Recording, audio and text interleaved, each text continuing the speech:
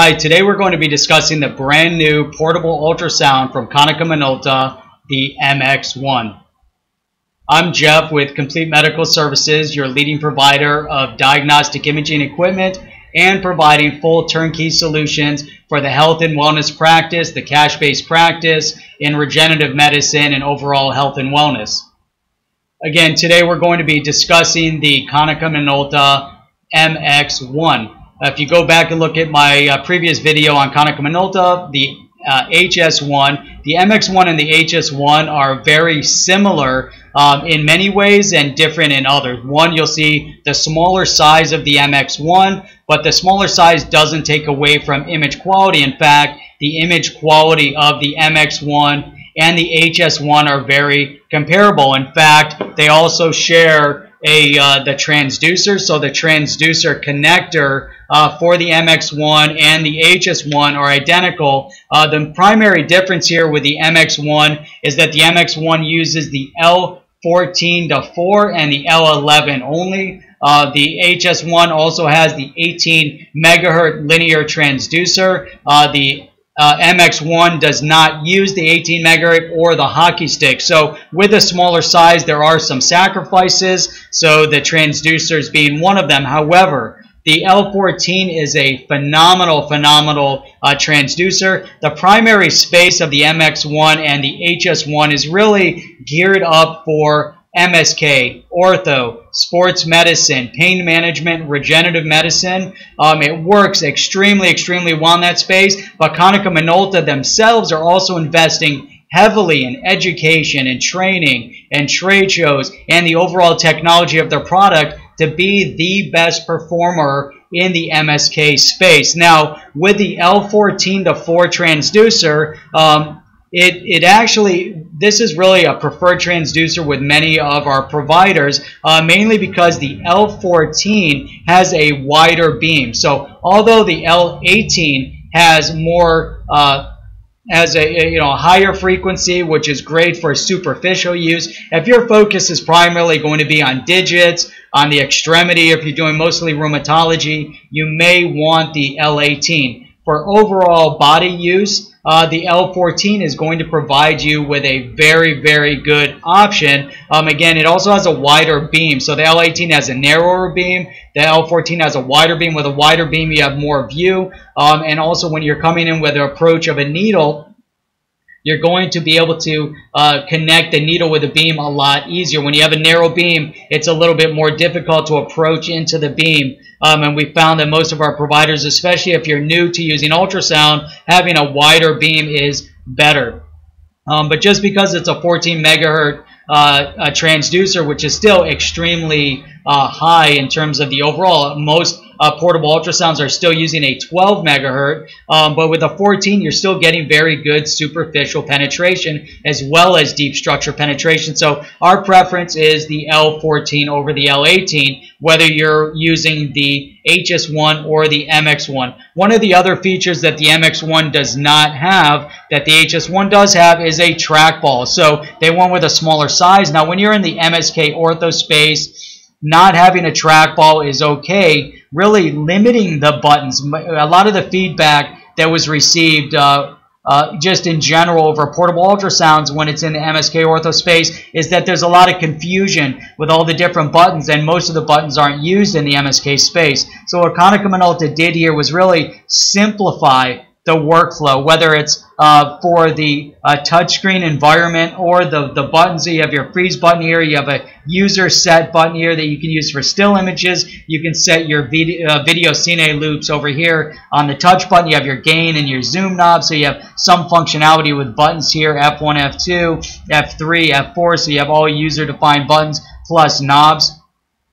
So overall, the workflow is very easy, very intuitive.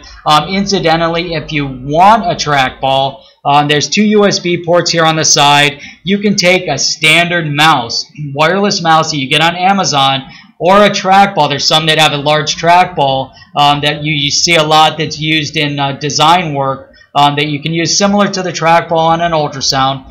You put in the USB dongle, and boom, you have a mouse or a trackball, and incidentally a wireless keyboard. So although you might be losing the trackball, you know, when you go with the MX1, you can still add it with the USB port. Now, obviously with the MX1, it's going to be smaller, so it's more compact. 12.1 inch IPS LED monitor. The IPS is in-plane switching, meaning that you have optimal views no matter what angle you're looking at it, and it's also easier on the eyes. Now, with the HS1, you have a 15-inch monitor. It also is a swivel monitor, which is really nice. So depending on the environment that you're in, the procedures that you're doing, you may have a preference one over the other. The MX1 is on a kickstand, so you can stand it up on a desk. You can stand it up on the patient bed next to them while you're doing scanning. You have some preference. It has a handle, which makes it easy to carry around.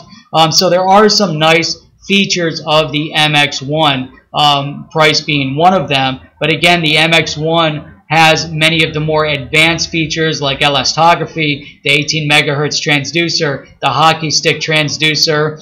So what you win on size, you lose on some of the advanced features.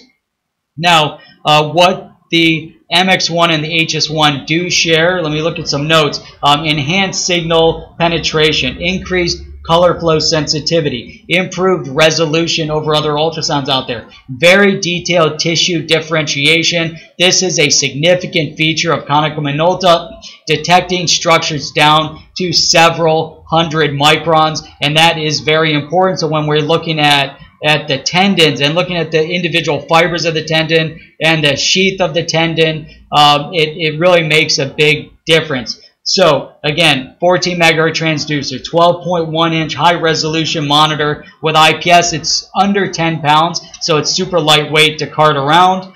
I mentioned the intuitive workflow, simplified console with limited keys, customize. Now this is important because you can customize the touchscreen workflow to what your specific use and utility will be, putting individual soft keys or removing them, again based on what your needs are.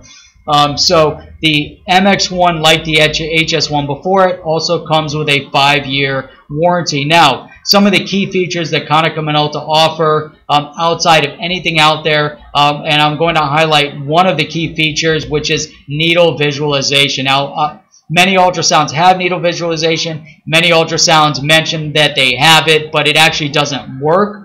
And you'll run into that when you actually try to use the needle visualization. It might do its angling, but it really doesn't do anything when you hit the button for needle visualization. Now, with the Konica Minolta needle visualization, it actually highlights the tip of the needle in blue. So whether you're coming into a deep structure or superficial, you are going to be able to see the needle because the tip of the needle is going to be highlighted in blue, which is a very, very nice feature. So when you actually use the ultrasound, you'll identify that that's important. Many times in an ultrasound, when you're coming in deeper structure, you can't see the needle at all, and so you're just guessing that you're approaching in a certain area. You go to deliver the medicine or the biologic, and you might not even be delivering accurately, even though you're using ultrasound. So that's a unique feature with Konica Minolta. Now, their needle visualization does use an advanced algorithm with both in-plane and out-of-plane methods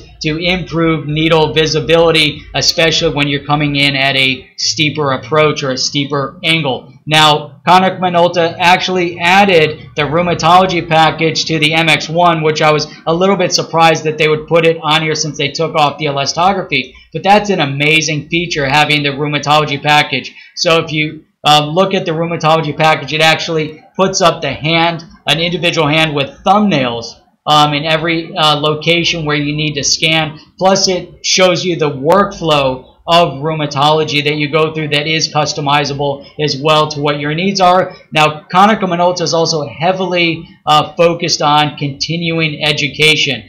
Continuing education through remote assist. So if you ever have an issue with the system, whether it's a setting, a customization, questions on how you're tuning the system up, whatever it might be, through remote assist, the Konica Minolta technicians can log into your system, work with you, see what you're seeing, and help you walk through and set up your system the way you want it, with whichever presets you want, whatever workflow you want, however you want to customize your system.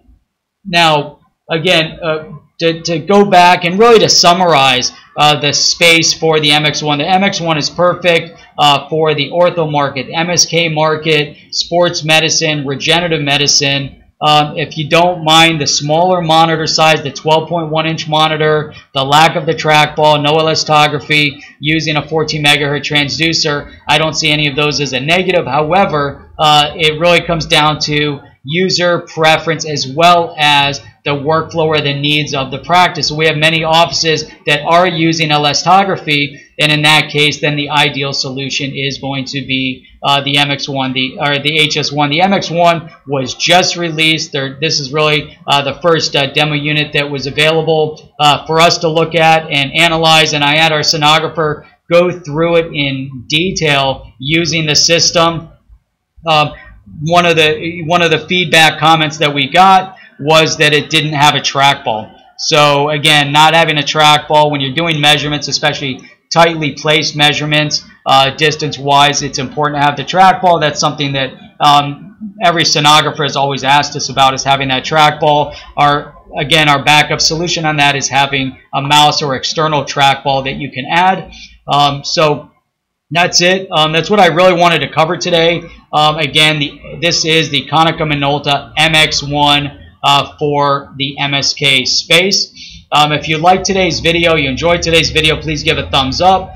You can comment below, ask any questions. If you have any comments, feedback, whatever it might be, put that below. I'll respond back immediately. And if you want to see additional videos that we are putting out, and we're getting ready to roll out some MSK related videos as well as some vascular related videos, go ahead and subscribe to the channel. That's below. Hit that red button below. Next to the subscribe button is a bell. If you click the bell, that'll actually notify you every time we upload a brand new video. With that, definitely look forward to seeing you back on Ultrasound Reviews. This is Jeff Rubinoff with Complete Medical Services, and we'll see you next time.